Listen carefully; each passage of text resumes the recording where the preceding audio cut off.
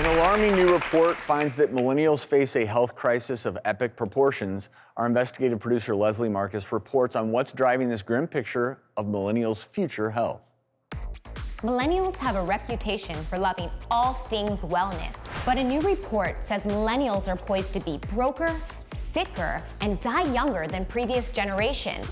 So why all this doom and gloom when it comes to my generation? So I set up a panel of millennials to find out. The millennials have united. How many of you are self-employed? How many of you have debt? So how many of you have health insurance?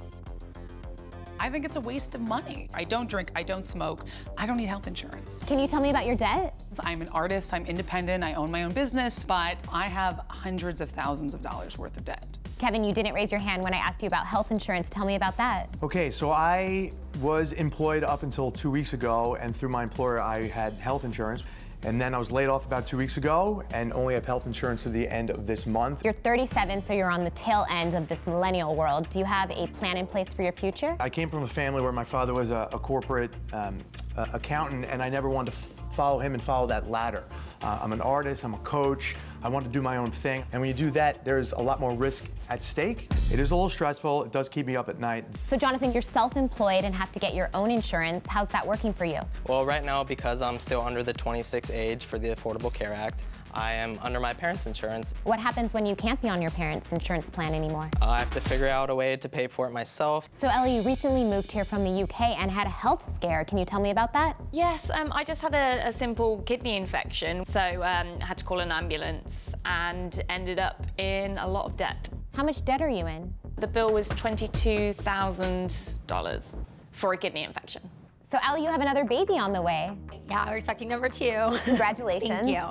And you're self-employed, so you're really doing this all on your own. It's always been expensive, but you know, especially after having my daughter, I started realizing paying almost $700 a month wasn't getting me the specialists I needed to see. I'm being penalized and I'm spending so much money. Like, this is crazy. So everybody here except Allie, you know, you're single, right? No kids. Do you want a family? Yeah. Eventually, yes. I mean, with all these increased costs, you have to work and work and work till we're 100 to make enough money to have kids. So it seems like the common thread here is that our parents had a plan in place, and we don't. Right. They didn't have a choice. They had to do that to support the family. They wanted to provide for them. They wanted to send them off to good schools, and you know, sometimes that's where a lot of debt comes from, and then we're sort of left on our own in a much more difficult situation. Leslie joins us now, and Leslie, I have to ask you, great investigation. What other things did you find? Millennials are a fascinating group. They're living in the moment. They don't want this conventional 9-to-5 job. They want to do their own thing. And there's repercussions to this living in the moment mentality and not having a plan. I mean, it's estimated that 60% of millennials are living paycheck to paycheck. Now, to bring it back to health, this Blue Cross Blue Shield study that I based my investigation upon had some really striking findings. I mean, one of the greatest ones is that millennials' health is declining at age 27, which is much earlier than previous generations. And there's a number of reasons for that, and that's physical factors, but also behavioral health factors, mental health, depression.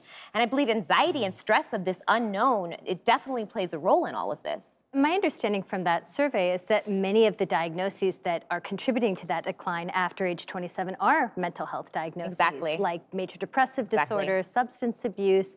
I mean, we certainly saw all that terrible anxiety on the faces of the people in your segment. And the people I spoke to, some of the ones that had health insurance, it didn't cover therapy. And they were really upset about that. They wanted to see a psychologist, they wanted to see somebody, and they couldn't. So it just goes back to this mentality that a lot of them told me they don't need health insurance or they don't even want it because it's not going to help them. Some people I spoke to, they were offered health insurance at their jobs and declined and bought an expensive gym membership instead because they said they used that.